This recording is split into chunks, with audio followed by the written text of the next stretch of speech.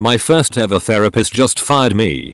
It's entirely possible that she also suddenly discovered a conflict of interest. For example, mutual friends, etc.